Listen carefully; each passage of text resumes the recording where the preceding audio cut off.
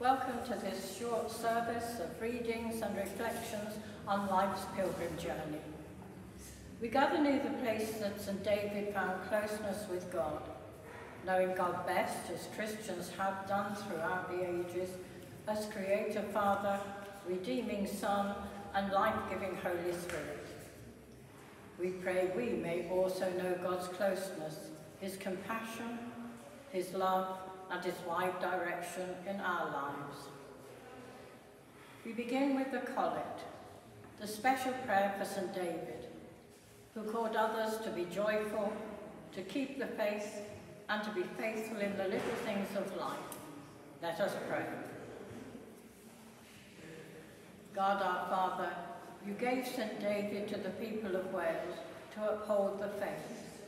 Encouraged by his example, may we joyfully hold fast to the things which lead us to eternal life.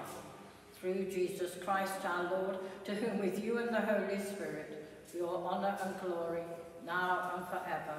Amen. The reading from Scripture this morning is the Psalm of David, the 23rd Psalm. The Lord is my shepherd, I shall not want. He maketh me to lie down in green pastures. He leadeth me beside the still waters. He restoreth my soul. He leadeth me in the paths of righteousness for his name's sake. Yea, though I walk through the valley of the shadow of death, I will fear no evil. For thou art with me, thy rod and thy staff, they comfort me. Thou prepared a table before me in the presence of mine enemies. Thou anointest my head with oil. My cup runneth over. Surely goodness and mercy shall follow me all the days of my life, and I will dwell in the house of the Lord forever.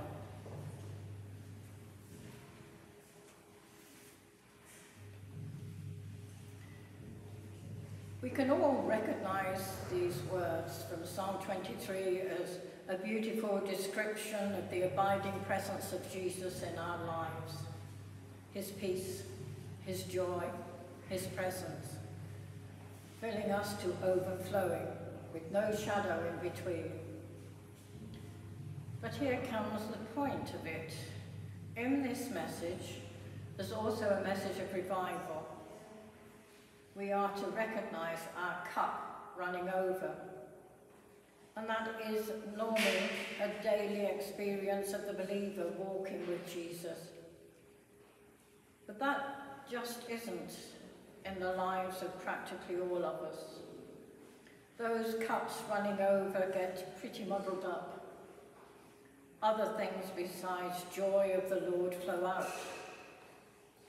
We are often much more aware of the emptiness or dryness or harshness or disturbance or fear and worry than we are of the fullness of his presence and overflowing joy and peace.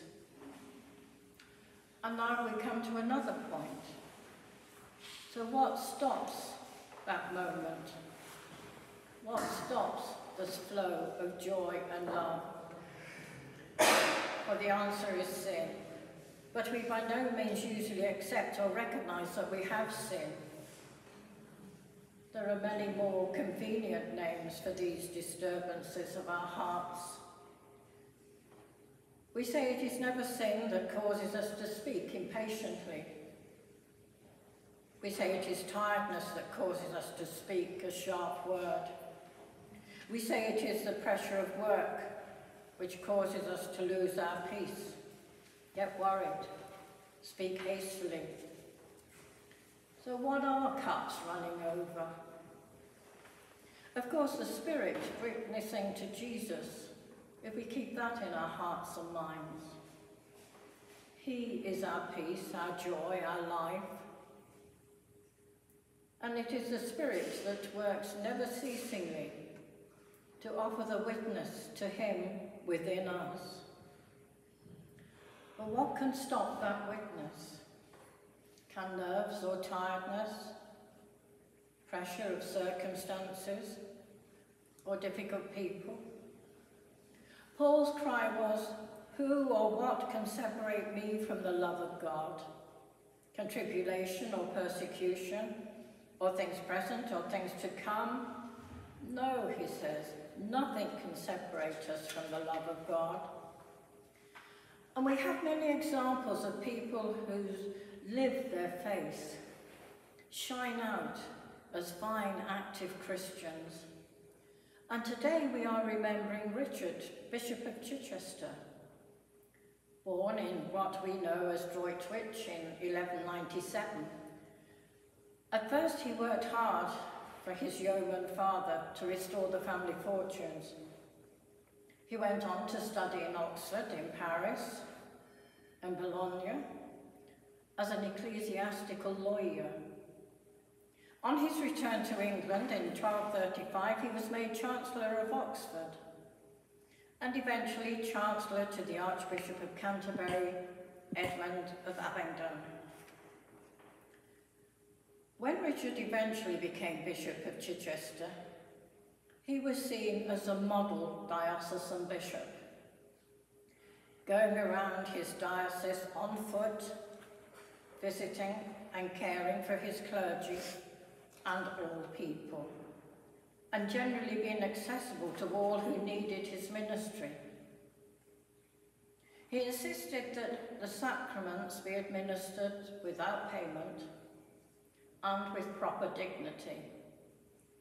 And whilst on a recruitment campaign for the Crusades, he fell ill and he died. He died on the 3rd of April, 1253. And his mortal remains were translated to Chichester on this day in 1276. Part of a reading from Life of St. Richard by Ralph Bocking, who was a contemporary. And he writes, "After a life shining with the glory of his miracles and renowned for the purity of his virtues, in which, following Christ, Blessed Richard learned constantly to bear the cross on which Christ was crucified for the world and the world for Christ, in order to make a glorious end to his life at the foot of the cross, in service and to and with Christ. He undertook the preaching of the cross for the relish of the Holy Land, a task entrusted to him by the Holy See. And Christ's glorious presence gave Richard the enthusiasm, the joy, the hope, the encouragement to be an incredible priest and preacher. And he set out seeking to glory, but not only in the commission which was received by him from Rome, but rather in the wounds of Christ, crying out with the apostle, "May God forbid that I should glory save in the cross of our Lord Jesus Christ."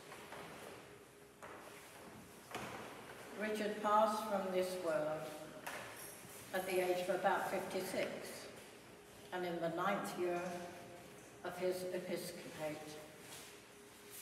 A man, a shining example of the ministry that we hope, pray, and really come to expect.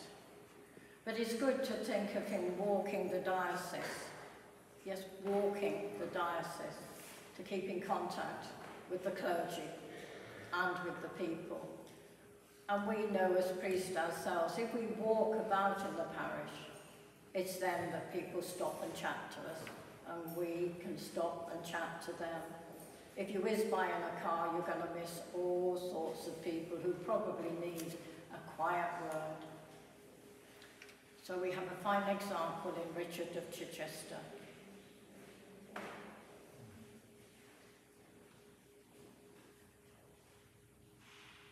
You are invited now to ponder your own pilgrim journey. Perhaps you want to reflect over many years, or perhaps just a few days, or merely you pilgrims as the journey of this morning. Ask yourself, what brought you here? Where are you now in life?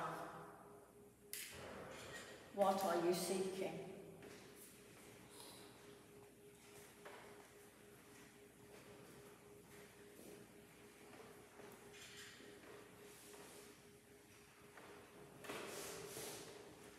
Let us pray.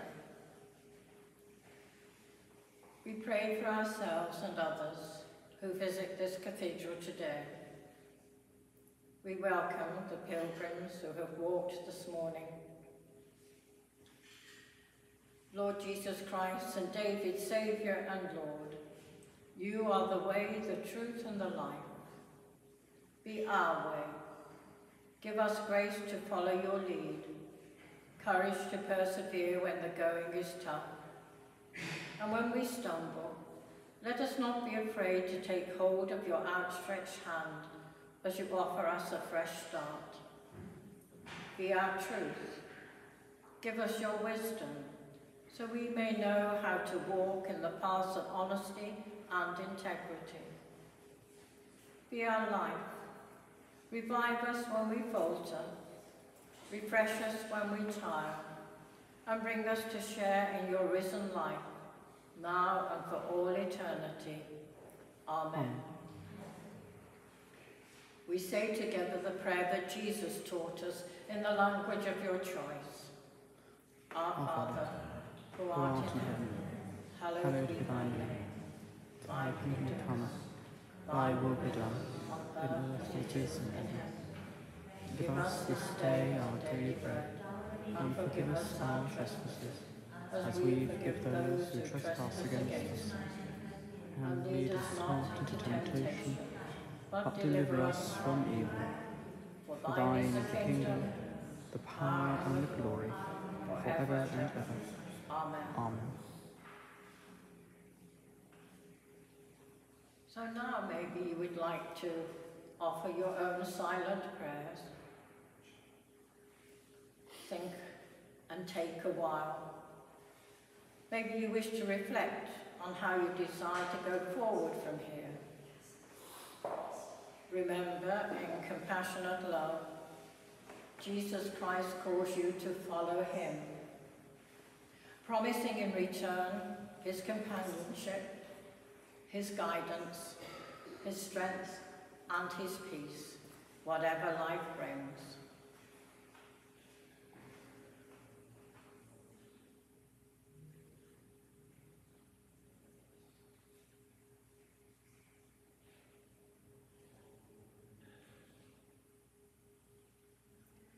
We close with prayer, after which please stay and enjoy this holy place for as long as you wish.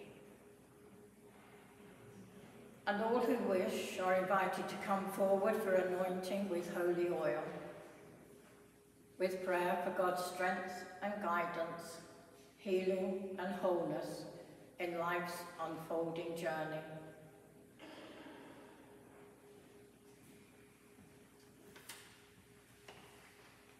The collect for today, Richard of Chichester.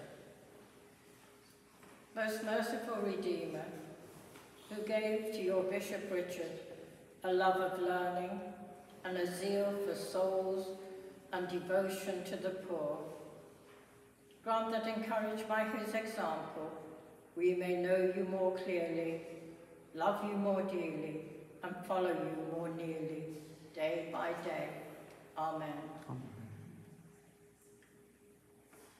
Almighty God, awaken in us the zeal of your servant David, that we may joyfully follow you in singleness of heart, through Jesus Christ our Lord.